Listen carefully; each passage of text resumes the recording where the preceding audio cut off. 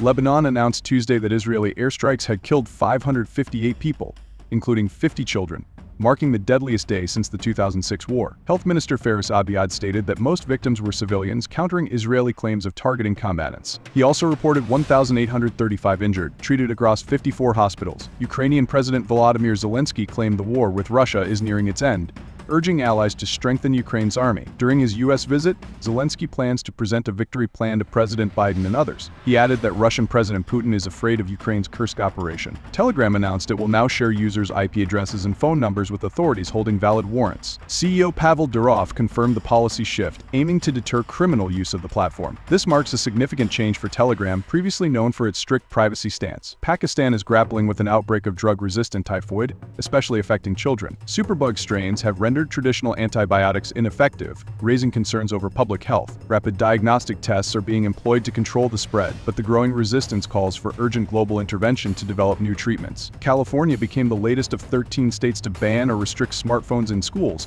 with Governor Gavin Newsom signing the new law. The move reflects concerns over smartphone usage leading to mental health issues and impaired learning. Florida initiated the trend by banning phones in classrooms in 2023. The U.S. has deployed additional troops to West Asia, ready to evacuate Americans from Lebanon as tensions with Hezbollah escalate. While the Pentagon confirmed the deployment, no further details were provided. The new troops will support the 40,000 already stationed in the region, but with a different mission.